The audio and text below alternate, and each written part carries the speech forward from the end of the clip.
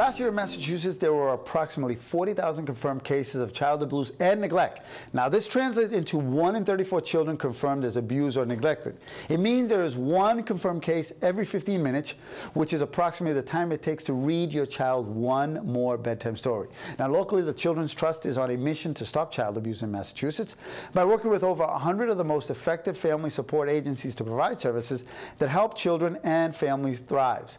Now, on Wednesday, November 30th, the Children's Trust will be hosting their Evening of Promise, which is a benefit to raise funds for their work in preventing child abuse. Now, during this evening, they will also be honoring Yvonne Garcia, known for her work as National Chairwoman of ALPHA, which is the leading National Association of Latino Professionals of America, which we focused here on Urban Update before. To give us greater details on the work of Children's Trust and the event, joining us this morning is Suzin Bartley. She is the Executive Director of Children's Trust, and honoree Yvonne Garcia, who during the day is a Senior VP and Global Head of Client Solutions of the Investment Manager Services Group for State Street Corporation. Welcome to Urban Update. Thank you. I'm excited. I have November 30th on my agenda. I guess I have to be there too now. I think so.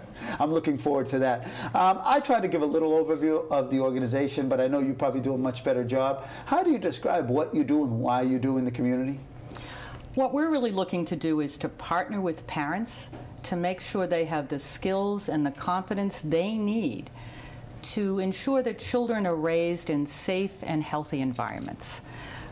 We all know that parenting is the toughest job we take on. Kids drive us crazy. We want to get in there early and make sure that parents have a whole toolbox. And that's really what we do.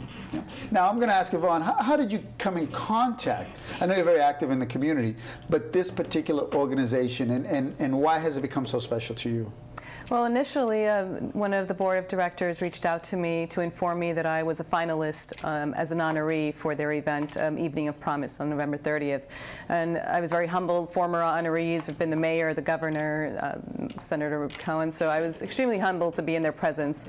But more importantly, what really touched my heart was to understand and to become aware of all of the cases of child abuse in Massachusetts.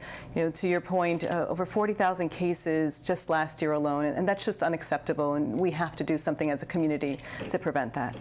Now, Suzin, is this also to raise awareness? I know it's to raise funds, but I think this is one of those things that people, you know, they get a little surprised when they start to hear those kind of statistics, that this is happening here in Massachusetts.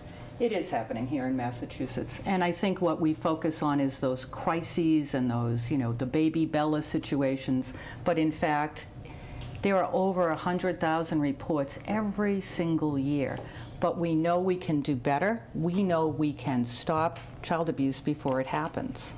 We're very lucky. We have one program for first-time parents, 21 and under, and Tufts University's evaluation shows they're less likely to engage in risky behavior, less likely to use corporal punishment, and those young moms are going back to school, finishing college. They're able to move on and be successful parents. Absolutely.